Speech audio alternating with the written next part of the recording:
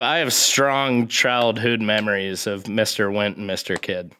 Yeah. As soon as they came back on, I'm like, these two motherfuckers, god damn it. Let's talk, Scott, let's talk about those two guys. So Mr. McCurdy, Kid, please tell us how they're the basis for Dumb and Dumber.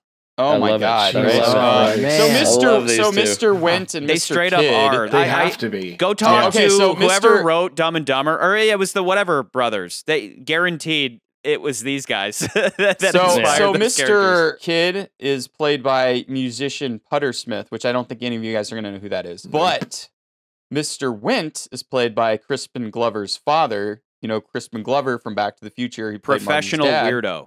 Yeah. Yes, professional weirdo. So the apple did not fall far from the tree, so to speak, after watching this movie. But Bruce Glover plays Mr. Wint. Now, when I was watching the behind-the-scenes stuff for this movie, Bruce Glover makes it pretty clear that he's like, there's no mixing words here. These two are definitely gay. So when they created the character, Glover's just like, yeah, I mean, I looked at Putter and I was like, he's basically my toy. Like, this is...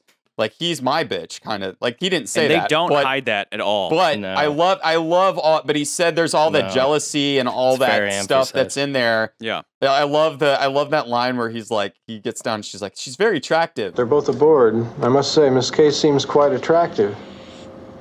For a lady.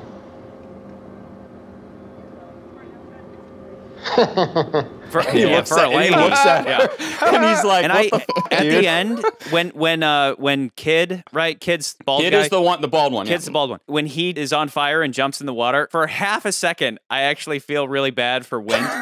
You know, because he's like, he looks at him like, huh, and he just goes right back to choking Bond. You know, and you feel a little sorry for him in that moment. You know, like had they not tried to kill Bond, they would have had a nice life together, going off and just being weird sociopaths. He deserved it. He thought attacking them with flaming skewers. But we talked about there's a joke in there. We just have to find it. Yeah. Like we're like just now flaming. But then what a brilliant.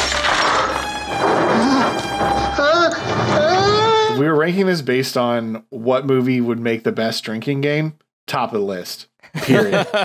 No question. Absolutely. Yeah. Every time our Dumb and Dumber decide to do something that's vaguely homoerotic, that's a drink. Oh my God, they're my favorite characters in this whole movie. Absolutely. I like them just because they were so weird. Charlie, you talked about when we did Goldfinger, you even mentioned it's like one of my favorite things is every time you see Odd Job, he has a little jingle, a little thing.